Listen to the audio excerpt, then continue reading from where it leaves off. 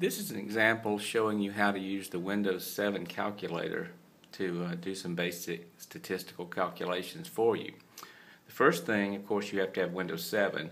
If you go to the Start menu and find the calculator, when you first bring it up, it may or may not be in the right mode, but to do the statistical things that we want to do, you have to go to the View menu and change it, if it's not already there, into the Statistics mode.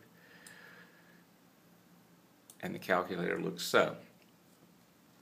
What I want to use to illustrate this here is the following. It says, for the following set of numbers, find the mean and standard deviation. The numbers are 14, 16, 27, 12, 27, 17, and 13.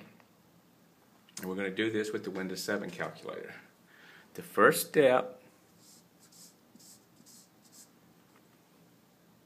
is from the Windows 7 calculator View menu, choose the statistics mode. We've already done that. Once you have that up, then you want to enter the first number, which happens to be 14, and click the Add button, which is in the lower right hand corner of the calculator. You'll notice that the number 14 pops up into the upper part of the window. Then you simply repeat that procedure for each number, being sure to click Add after each one. So the next number is 16, click Add. Then you have 27, click Add. Then you have 12, click Add. Then you have 27, click Add. Then you have 17, click Add. Then you have 13, click Add.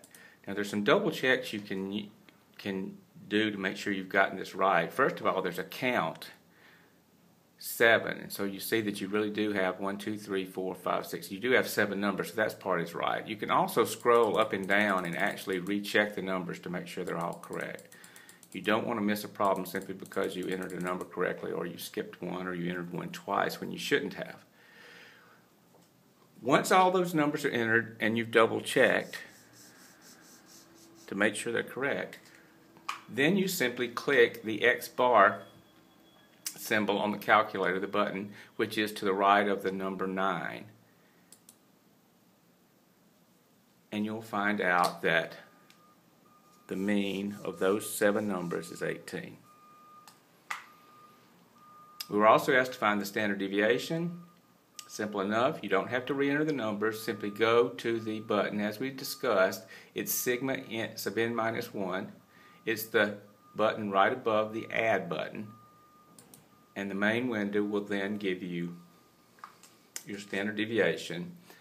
I didn't really ask you to give it to any certain number of decimal places, but let's suppose I wanted to give it to 4 decimal places, and that answer would be 6.3770 to 4 decimal places.